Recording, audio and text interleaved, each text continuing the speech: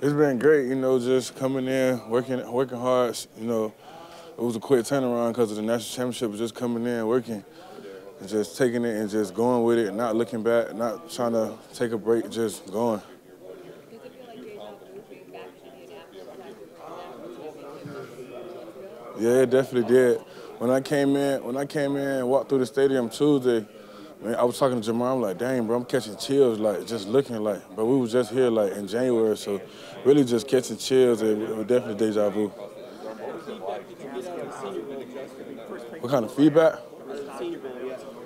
Overall, everything was good. When it came to interviews, I was getting good feedback. Practices, I was getting good feedback. The offensive line coach that we had from the Detroit Lions, I had great feedback from him. So I feel like overall everything was good and the experience was good. So pretty much ended up there because I had walked around some students and I didn't want to do that. I wanted to go 14 total. Your university or college to call home for work. I didn't want to go. Say that again. So I kind of went basically down to scholarship. I didn't want to go into debt coming out of it. Oh man, it just come back to all of just chasing the dream. This what we all came back for. Not only a national championship, but just be able to have an opportunity to come here and get the combine invite.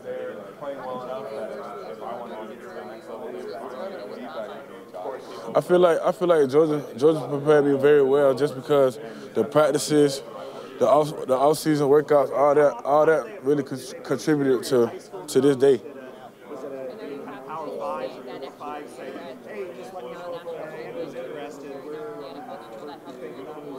Oh yeah, most definitely. It prepared me very well, just knowing that the transition, it's going to be a hard transition, but it's not going to be hard as I think it is, just because Georgia prepared me the right way.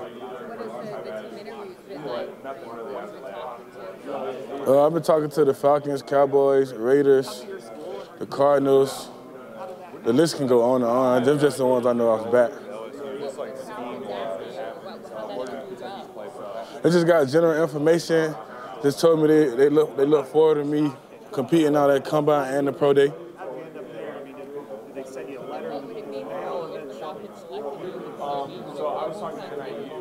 It'll mean a lot. Just be able to go back and play.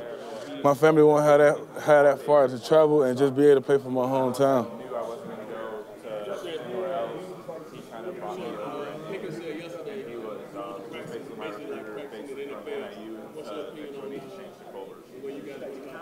Oh yeah, I can most definitely agree with him just because our practices from fall camp to the season, like just that whole setup, like it's mostly a NFL schedule. Justin, are you doing everything here? Is there anything you're waiting for? I'm probably gonna wait and do my bench press at Pro Day just because of my body and just making sure I had a correct rest. Everything else is set bench? Yeah, everything is set bench. For sure, and very just underdeveloped coming out of high school right away. My junior year, really underdeveloped. I started to see those strides coming in my senior year. It'll be an SEC championship. Even though we lost, just the performance I had, it was good. Who's the best guy you ever faced? I say Phil Matthews from Alabama. I did pretty good. Say that again? Oh, just knowing like if you go against a player one time, he gonna come back the second game. He gonna come back with a different mindset and a different way of attacking the game. Their physicality and the technique aspects of both of them.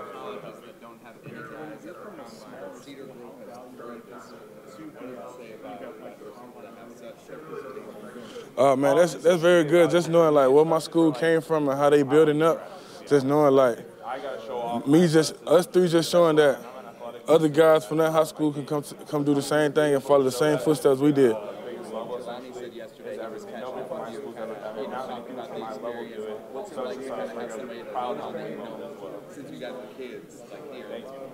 Just telling each other like this what we used to talk. This is what we used to talk about when coming up in high school. Like get to college, get the combine invite, get the Senior Bowl invite, things like that. We always talked about getting. So just accomplishing those goals really meant a lot to us. A lot of the evaluations, they're talking about where they're going to see me. I say my dad and just crafting my pass protection just because I know I got a little out of whack sometimes. Justin, you were a 3-star rated recruit. Do you you think Georgia helped develop you, or how much of it was kind of your own personal drive?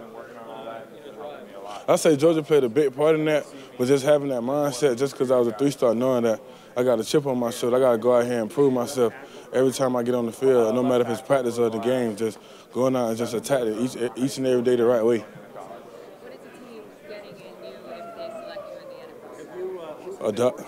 I say a dog, a mauler, someone who love the game, someone who gonna try to come in and do whatever it takes to get on the field.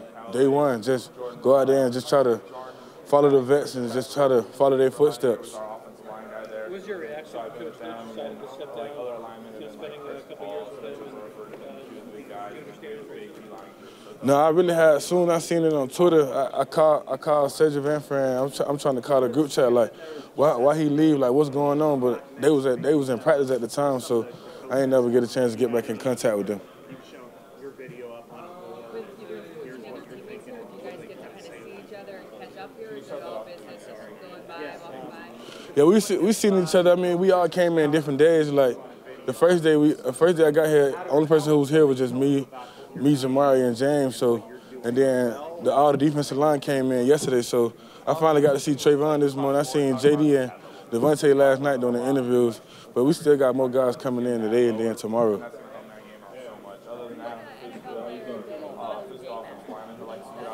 I say I'm out of my game as Quinn Nelson, play for the Indiana Colts. Just like his playing style and like how he attacked the game. He attacked the game like me, very aggressive, and he a mauler.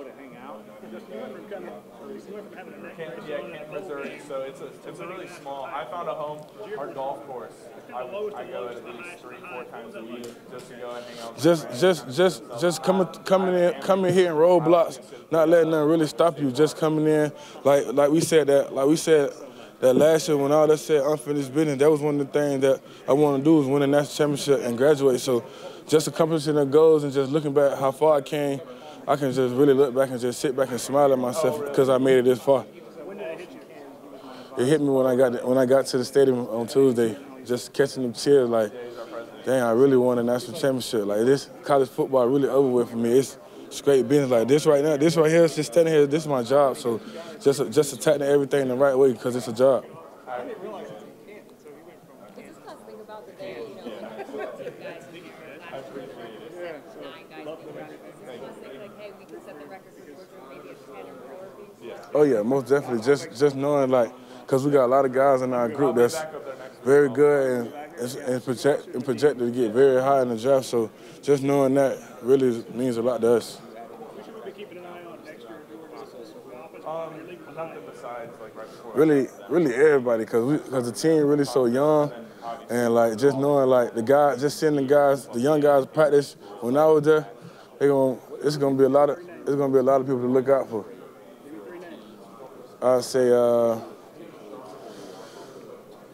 I say Broderick Jones, Cedric Van Fran, and Warren Erickson.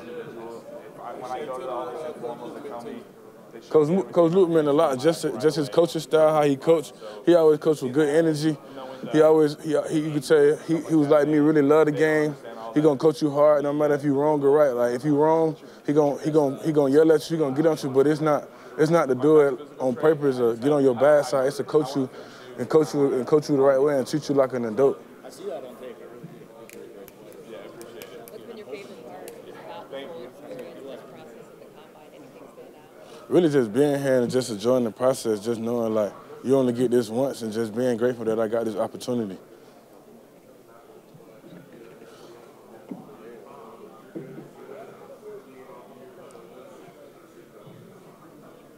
Justin, who's the toughest guy you went against on Georgia's defense?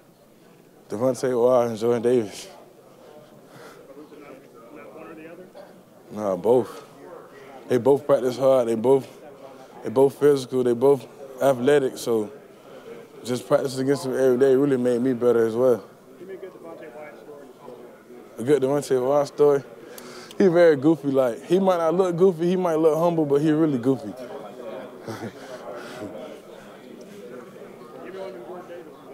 Jordan Davis. Oh man, like Jordan Davis is goofy as well, but it's just a different level of goofiness. Like you could be trying to be serious and he gonna be goofy the whole time. Like you have to be like, all right, JD, like let's get serious. Like it's a time and a place.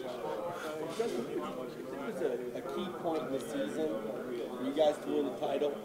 When would that key point of last season been when you think back that, you know, that was the moment that you knew, or that was the moment that this team cemented a national championship season?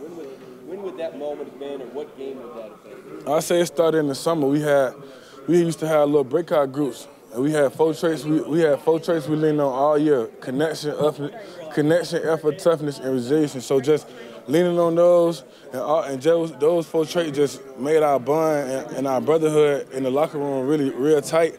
And like we made it where everybody just come in and just work. Like nobody complained, nobody did nothing, nobody wanted to like skip work. It was just like everybody wanted to come in and get that extra work. Like it started back in the summer before that. Like the coaches didn't even have to tell us like come get extra work. Everybody coming to do extra laps, doing extra weights, like things like that. Really just like made our bond tight and it got us a national championship. I know he wasn't your position coach, but he had coached me for a couple of years. What was it like being around Shane, and what was he kind of like as a coach when he was at UGA? He was a hard coach. He coached the outside linebackers really hard. You know, just knowing like, I mean, I ain't really get to see him because he was on defense, but he was a cool guy. Every time you see him, he gonna speak. Great attitude, positive. Just he was always happy around the facility. And I know he's a little bit of a younger guy. I guess what was that kind of like having him as a coach, or having him around as well as the staff and that kind of thing too? What was it like having him as a younger guy, like Shane being a younger guy? Like what was that like having kind of a younger coach as well on the staff? It was good, just knowing like no matter if he was a defensive coach, I'd be able to like come up to him and ask him questions just because he was like I could connect to his generation because we kind of young and in the same generation. How did you think Caleb won? That's the dude that I just watched growing up. Thank you.